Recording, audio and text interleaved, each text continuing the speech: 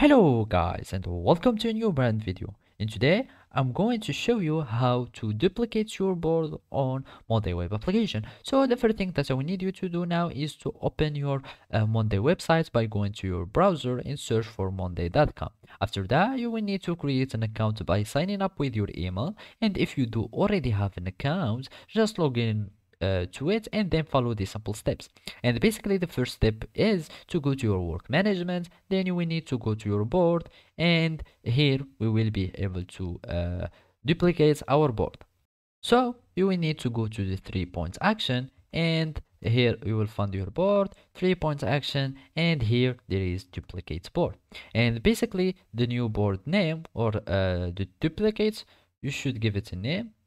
So let's just name it my board v0 or v2 v2.0, and here you will be able to duplicate only the structure, or you can also have also with the items will be duplicated. So you can choose whatever you want from these choices, and then you will click on duplicate.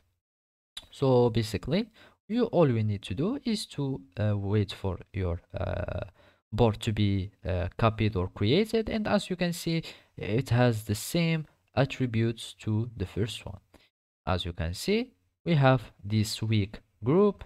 We will find this week group. We have the same tasks with the same everything here on this second board. Another way to duplicate your board by going here to the corner and click on this 3 points action, and here we will find more action, and you will click duplicate board. And of course you will need to do the same thing that we did in the first step, and you will be able to create a new board that is a duplicate of your board. So in my case, I'm going just to delete it and just conserve the original one, and that's it. So basically this is how you can duplicate your boards on Monday web application. Thank you for watching, and see you next time.